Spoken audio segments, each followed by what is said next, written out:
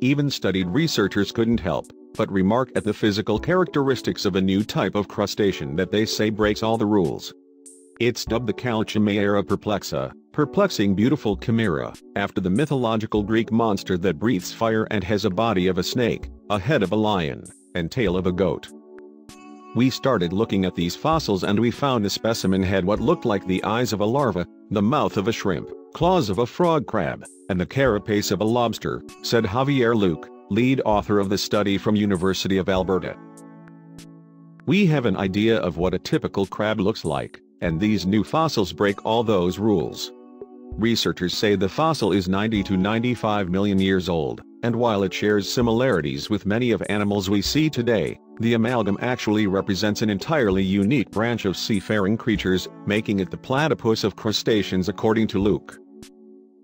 The newly identified creature, discovered near the Andes Mountains in Chile, likely lived in shallow coastal areas, say researchers, and were about the size of a quarter, say researchers.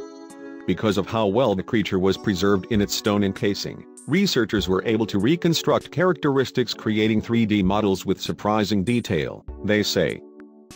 Luque said he first discovered the specimen in 2005, and within several years started to receive examples from other places around the world, eventually totaling more than 70 fossils of varying age ranges in total, says a Live Science report.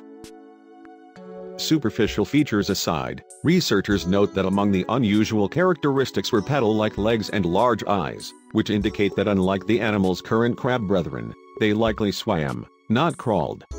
According to Live Science, the discovery of the creature is notable not just for its bizarre physical features, but for what it says about the evolutionary history of today's crabs. Today's iterations lost and then regained their body parts throughout history as they adapted to their surroundings, says the report. This discovery, from the mid-Cretaceous, illustrates that there are still surprising discoveries of more recent, weird organisms waiting to be found, especially in the tropics. It makes you wonder, what else is out there for us to discover?